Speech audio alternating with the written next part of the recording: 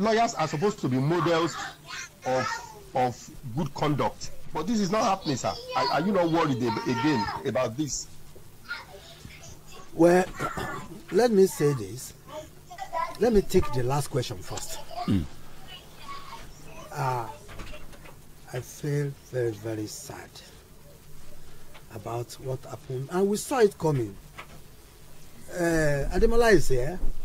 When that boy Niyi Akpata came on board, the Yoruba leaders, the Egbe Amofin, we took a unified position that will not dignify that boy with our presence at any of the Eba gathering.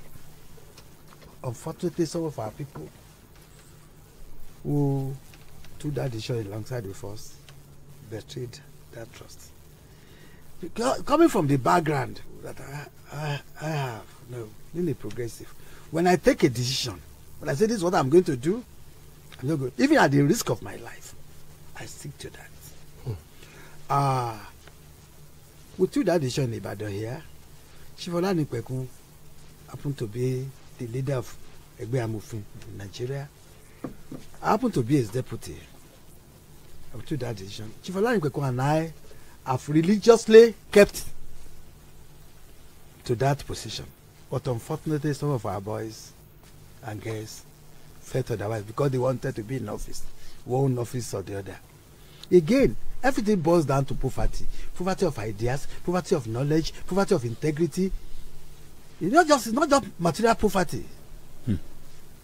And that's where people are missing it. When we speak of poverty, people think we are talking about Naira and Kobo. No. When people are suffering from poverty of ideas, they tend to commit this type of self-mutilation. That's what's happening to the NBA. When I came in as a young lawyer, we held our elders in high esteem. Their words were laws. Whatever they say, we follow. But these Osoke boys and girls came up and they set out to ruin the legal profession. At the last body of benchers meeting, that guy attended the meeting first virtually, Akpata. And because we didn't buy his idea, he went and issued a release calling first CJNs ostrich. And he said they sat down there, three former CJN and the incumbent one, they sat down there playing ostrich. He made that release. And one of the Supreme Court justices asked us, how did this one become your president? And we said, well, these Sorosoke boys. The NBA conference you are referring to, you will observe that no single Supreme Court justice was there. No single Court of Appeal justice was there. Apart from the Chief Judge of Lagos State, who went there to represent Sanwo-Olu. Most of us senior lawyers were not there. Except those who betrayed the trust, the agreement we reached. That boy has never practiced law before in his life. He's a transactional lawyer. He cannot even move a money. He has never done so. He said so himself. He doesn't go to court. He's a businessman.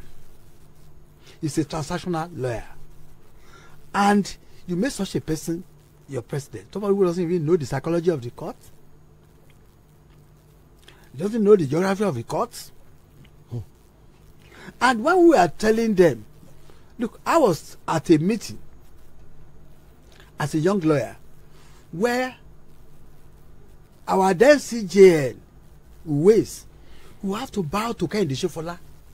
Who is he to speak when Kehinde Sofola is speaking? But reverse is the case now. Those boys and girls want to climb the tree from the top. They are ready to push everybody aside. You even see some of them coming to court to ask whether they could mention their case first.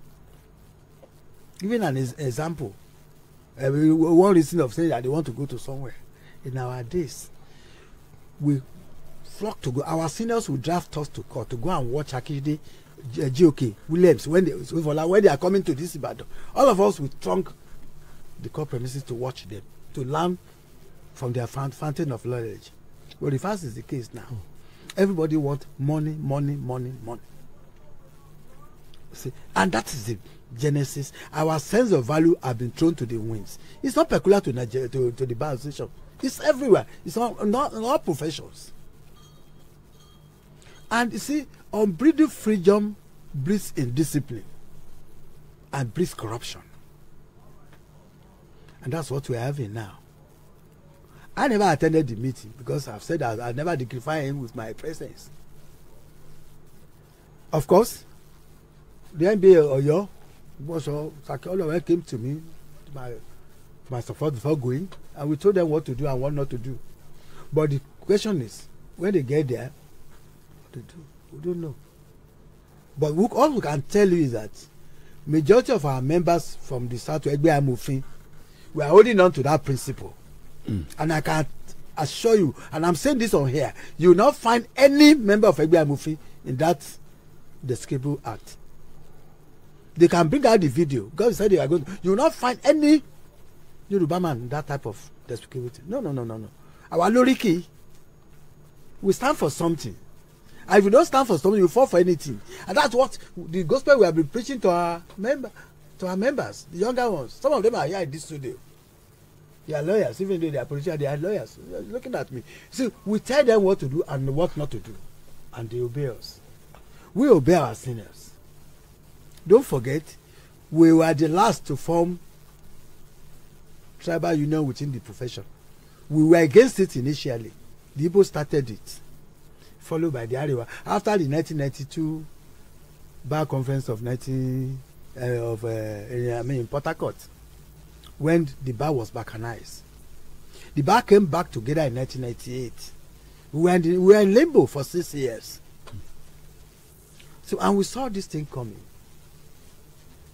You see, and we now have a country of anything goes. We now have, quarter teachers, quarter professors, quarter son, quarter judges, quarter governor, quarter principal. Everything about our life has been quarterized. We have so quarterized our lives that the center can no longer. So you are saddened with the development. It's very, very sad. Quick one on the conservative beginning to roll back. What